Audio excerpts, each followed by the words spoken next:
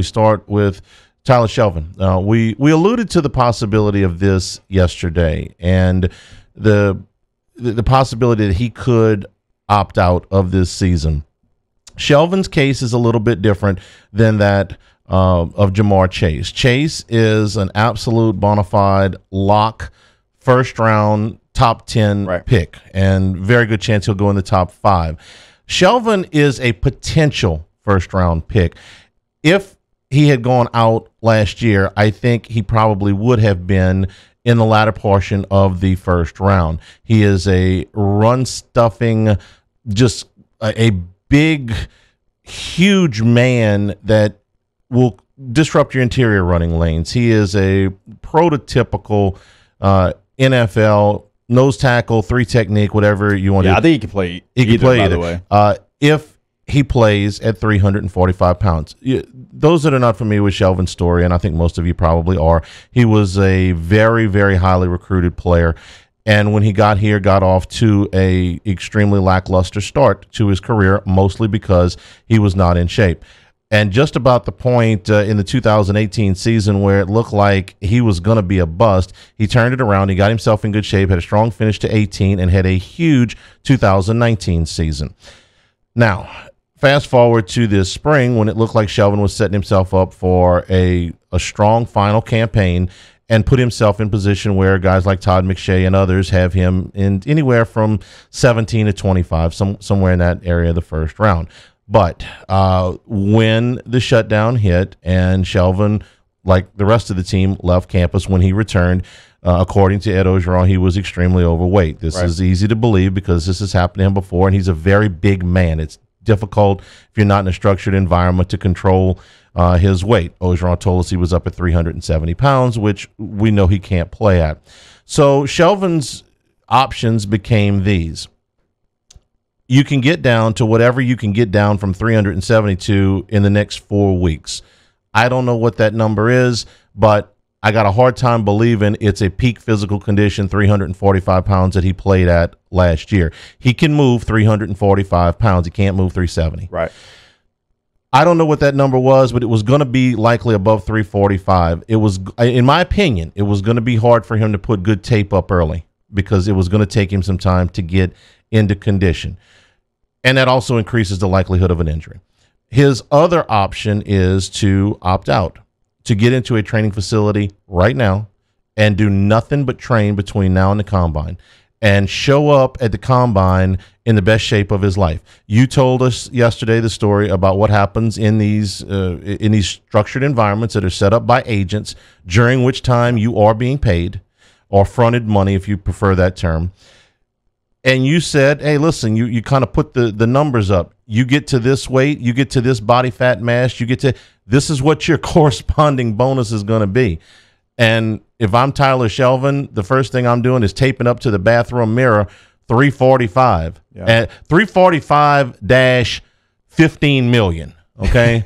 I get to 345, I get 15 million. I'm at 370. I don't know what the number is, but it ain't 15 million. It's going to be considerably less than that. And he doesn't take the chance of injury. I don't know how much COVID played a role in this.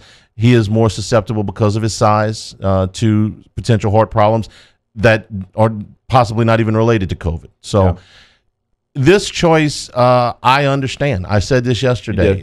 He's in a situation where he has a lot to gain by dedicating himself. By dedicating himself, he's got to show up in peak physical condition. If he shows up at that combine at 365 pounds, it's going to cost him a tremendous amount of money. I agree with you. And so when we talked about this yesterday, we thought, okay, well, he's potentially not going to opt out because, yes, he is looked at as a first rounder, but he could play his way into so much more. If he went out and had another dominant season and he was 340 between that and 350 pounds, he could be a guy that could work his way up into possibly the top 15 and not the top 25. And so we still thought he had things to gain if he came back and played in this college football season. The thing that kind of stings if you're an LSU fan is the timing of both of these opt-outs, because you thought you were moving forward with the best offensive player in football in Jamar Chase and one of the best defensive linemen that you had with Tyler Shelvin in the country. And so now you're wondering, okay, does LSU have the time to replace these guys? Well, look, you're not going to replace these first-round guys, but you have candidates that can at these two positions. And this isn't pumping sunshine. This is, hey, you got to step up. So Terrace Marshall, right? Terrace Marshall is a guy that has number one stuff. Well, now Terrace knows he has to step up. You've got a lot of young defensive tackles. That was the position they recruited the most in last year's signing class. Well, hey, I'm sorry, you're freshmen. Don't care. You've got to step up and you got to make plays because we just lost 2 first-round picks off of our team a couple of weeks before the season. And again, the timing does stink for LSU. I'm not going to dispute that. I've been asked a number of times, why now? And again, I'll say what I said yesterday. There are offers on the table now that simply weren't there 2 months ago, probably weren't there a month ago. And they're unique offers in that they're offers that stretch from now what today is September the 1st through the end of April. Typically, these offers are only extended, and we're talking about agents. We're talking about the end of the season is in January, and then you're floated for 4 months. Now you're floated for 8. And I don't think this is going to become the norm for very many kids to sit out an entire season. I think this is a unique season where it's not going to be held against kids for opting out. I think in other years, it might be. It might hurt kids. Now, not the ones at the very top of the draft. Joey Bosa was able to, Nick Bosa was able to sit out basically his entire senior year and didn't hurt him a bit. I don't think it would hurt Jamar Chase a single bit. If Trevor Lawrence or Justin Fields went out, don't think it would hurt them a bit.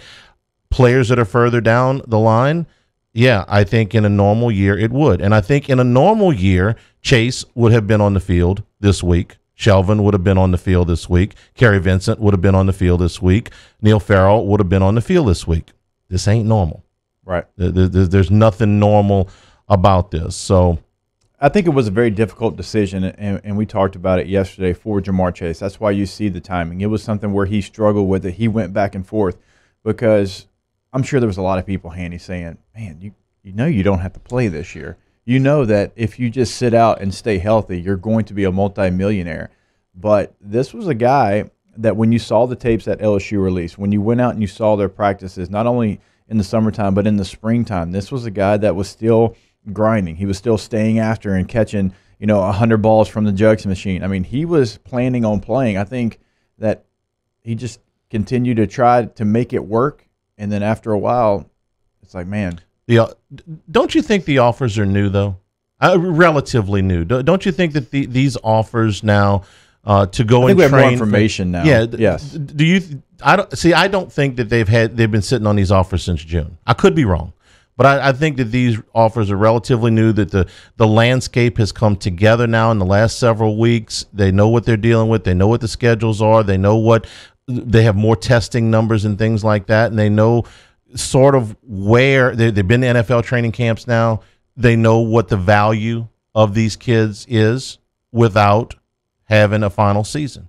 I think that information is somewhat new. Not that we didn't know Jamar Chase was a top pick back in January, but I think they've got more information on more kids, and they were ready to make these moves now, and they can do it without NFL, going to NFL teams and saying, hey, man, if Chase were to sit out the season, would you hold it against him? And I think the answer was not a bit. Right. Okay. And I think probably when they asked that question about Shelvin, would you hold it against him? Well, depends on what he shows up at. So, if he shows up at 345 pounds and just says, let my 2019 film stand, he's going to be fine. So for me, and we talked about this yesterday, anytime you take an extended period of time off from actual padded practice, going against the other guys, not just working out at a beach somewhere, it's going to take a little bit. It's going to take a little bit to get back into the motion of things and be at your peak performance. I don't really worry about that with Jamar Chase. All right, Jamar Chase, give him a month, and he'll be ready to go. Yeah. Tyler Shelvin, without playing football, 20 months for over a year and a half. 20 months is what we're talking about from game to game. Not game to practice, but game to game. That would worry me. It would. That would worry me, and because of the weight issues, and just because of the sheer size of him.